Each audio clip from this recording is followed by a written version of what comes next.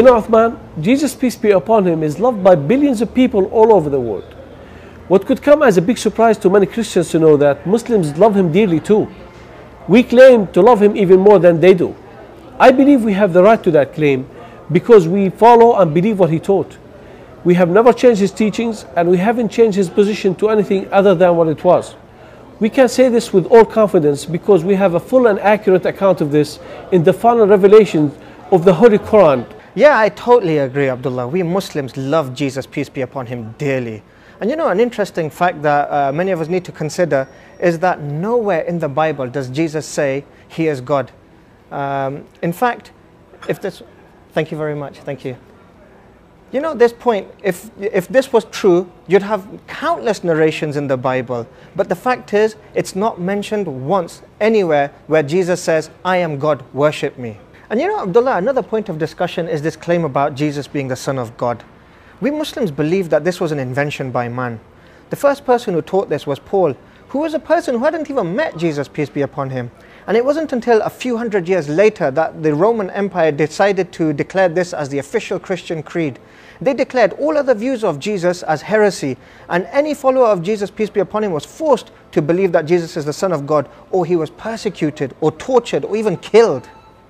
In Islam, we believe that Jesus is a messenger from God, and he came to reaffirm messages from earlier prophets like Noah, Abraham, Jacob, and Moses.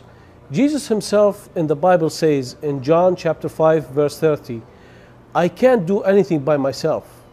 Whatever I hear, I judge, and my judgment is just. I don't seek my own will, but the will of the one who sent me. Okay, that's an interesting passage. You know, there's also many verses in the Quran which actually reach out to the followers of Jesus Christ, informing them of who Jesus really was and what he really taught. Allow me to share with you one such passage.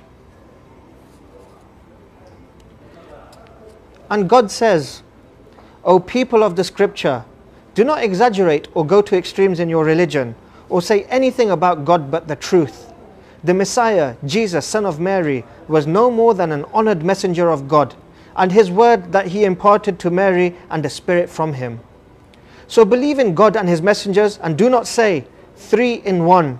Cease for your own good, for your Lord is one God. Glory be to him. He is far above having a son. All that is in the heavens and the earth belongs to him, and God is sufficient as guardian of the affairs of the universe. Beautiful verse, Uthman. May God guide us all. I hope we all follow the true message of Jesus, which is still preserved in the Quran. I know Christians love Jesus dearly, but there can be only good news for them in Islam.